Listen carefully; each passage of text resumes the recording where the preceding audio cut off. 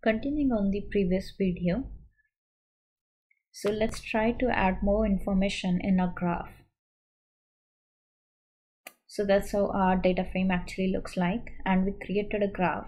So I'm just copying the line for the plot that we created earlier. Now let's try to specify some more additional arguments. If you press the Shift plus Tab, you can see all the arguments that this method actually can take. According to your requirement, you can explore that and pass the arguments accordingly. I currently want to pass the xlabel, so it's give the information about the x-axis and the y-axis, ylabel as amount. So what those numbers actually specify on that axis. Let's put the title of the graph as the graph.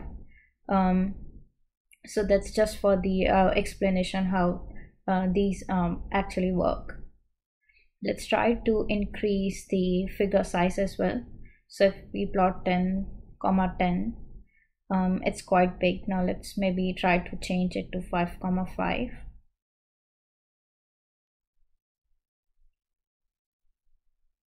All right, that looks great.